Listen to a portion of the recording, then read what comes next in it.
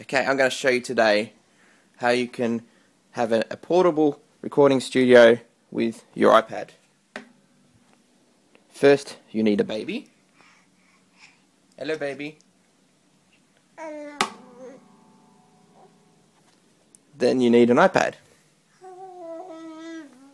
Okay, so this is the U-Contol from Behringer. It cost me about $60. They've got a couple different models, like one's got actual instrument input and things like that, but this one I bought a few years ago. It's just got the RC inputs and outs, and it's got an optical out and also a headphone out as well.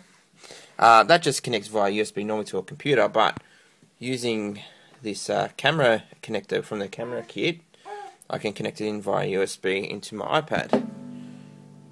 So now I've got GarageBand here on my iPad. So now from here, from this RC, I've got just a cheap connector, just a cheap adapter. It's actually it goes from a double RC to a single, and I've just got an adapter for an instrument lead. And that just goes into the guitar.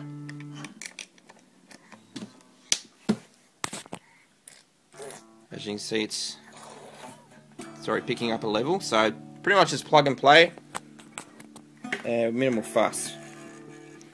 And as you can see, I mean, really, you can take this anywhere with you. Now I've just got an audio out into my stereo at the moment. I wouldn't say it's the best sound, but it'll work for today.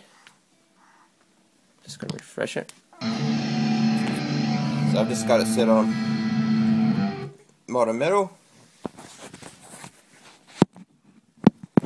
and as you can see,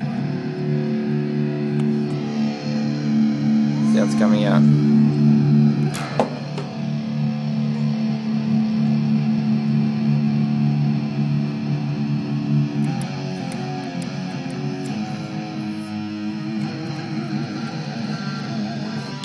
And that's playing one hand.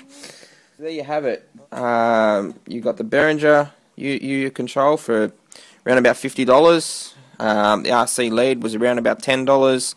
The connector on the end for the adapter into the instrument lead was about $4.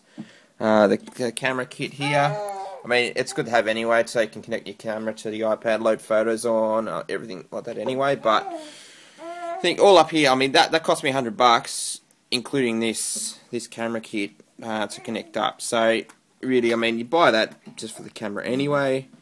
So $60 for the rest of this stuff. You can connect to your iPad.